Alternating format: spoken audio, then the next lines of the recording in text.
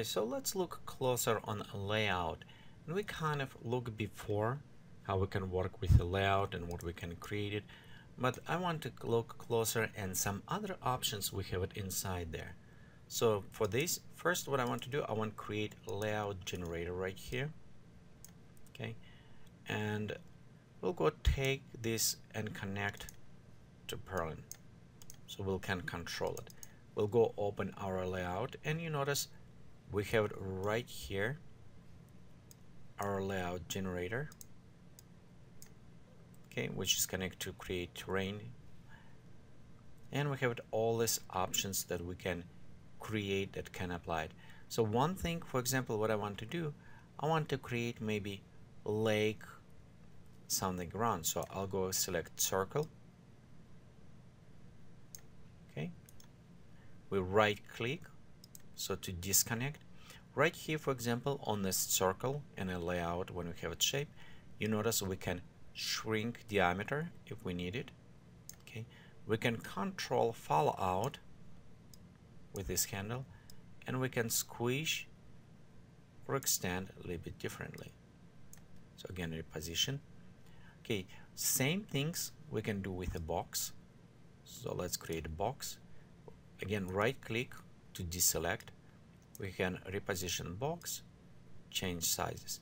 The other interesting option, if you go to the side and double click, you can open the shape common properties for this specific shape you're creating, where you have the height, so you can specify height of the object. And again, notice it's go to the top because 2625 meters it is high as set in the project for this. We can also work on opacity overall, fallout distance. Right here is from the center, this one our fallout.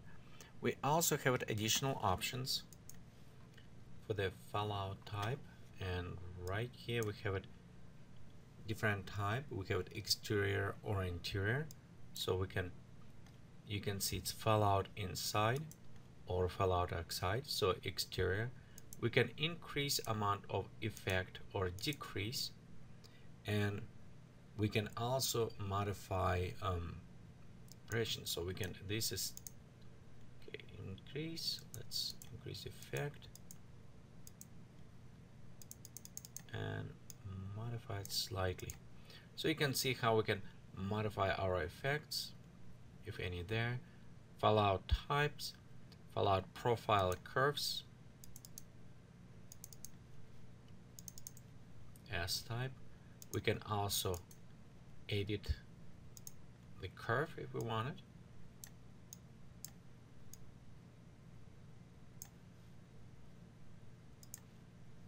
Modify it in the way fit us.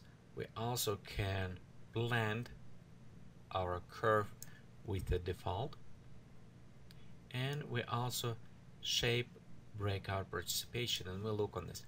The breakout, it's one of the greatest addition to this, because right here we have it all of the shapes. They look very geometrical, but that is basic shapes. To use in terrain, I want to actually modify them look more naturally. The world machine, it is procedural, it is fractal based application, and we can apply those fractals merge with almost any shapes. To use this, we need enable use breakout. Look how it's instantly changed. Let's edit, and right here you can see we have breakups that we can modify scale, it will affect it, roughness as well. Okay, we also can now say how much this breakup can apply. Notice it's applied to both of them. So to say how much of this breakup apply to single shape that we have it in our shape, we need to use it shape participation. So in this case you can apply more to this. Okay, next let's go select circle. Okay, and in a circle I can say how much I want to apply just specifically to this. So right here we start creating. We also use it before box, circle, polygons, and we can modify some of this effect. The lines, however, it is still be kind of very interesting. You can see I'm creating different shape of lines. Okay, there's adjustment. And next, when I select on a line, okay, so let's go right here. This is my line. Okay, I can take this line and I can adjust. I can have it handles to make curves. You can see what it, I can take a line all over, or I can take just single point and readjust this single point, so it's going other ways.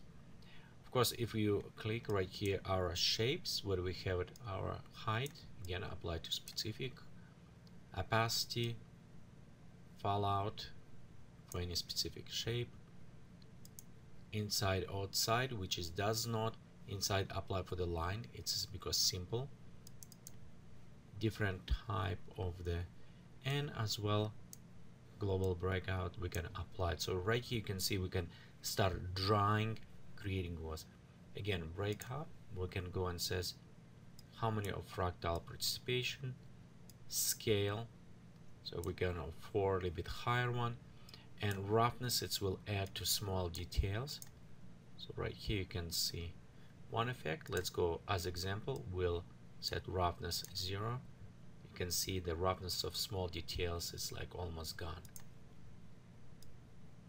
Okay, so a little bit more, and again we can decrease participation of fractal, so it's a little less broken, so much more smooth kind of lines going around.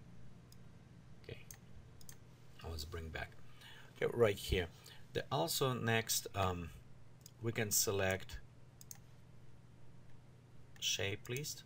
So right here we have a circle, box, and lines. One thing you notice, sometimes it does not update it. So if your new shape is not here, you can close it and open. You also can preload it from the file as well. Okay, right here we have our layout generator. Remember, we always can switch to overview and preview this way. As well, if we're going inside, right here we can see this our layout generator that we just created. Okay. This is our advanced parallel noise applied to that. So let me go back here, and here's our area, extended area. If you remember, we selected. So let me go adjust, select, and for example, if I want to create bigger,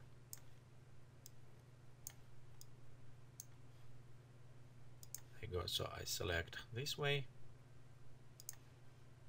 Now our parallel noise applied to all of this. Okay, as well we can apply this and work directly with another terrain if we need it. Okay, so for example, if I want this combined on terrain, we can always just add connect here. There we have it, our terrain kind of. Okay, let me zoom out and adjust. So right here you can see terrain that we applied. Of course, if you want to create canyon or other things, we need to take this layout and just invert it, these inputs as well. So our circles and all that stuff, we need just put it in inversion inside.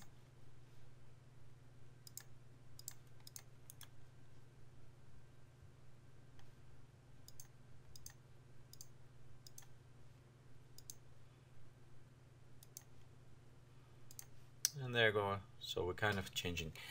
Well, when we start working on a project, you kind of get handle. Overall, what I want to say, this is kind of ways nice to create and work with again, layout. You always can create a new layout and add in. Notice right here we have a new layout.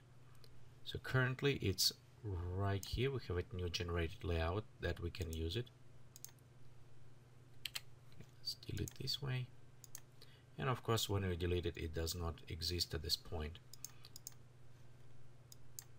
Okay, let's Let's go to select layout generator at this point. Okay, hopefully it will help you. And again, you can create a new extend. So let me create, and we've done this a little bit before. So in this case, it will help you to create different viewports and manage them. So let's set this as a current viewport. And if we view, this is what we have. So we work directly with this. It does help a little bit more when you start working with the different views, and in the case when you start tiling or working with multiple maps, because you notice it's a quite a bit large size and very hard sometimes work. So set this viewports and different will help you create a tiling and combine them together.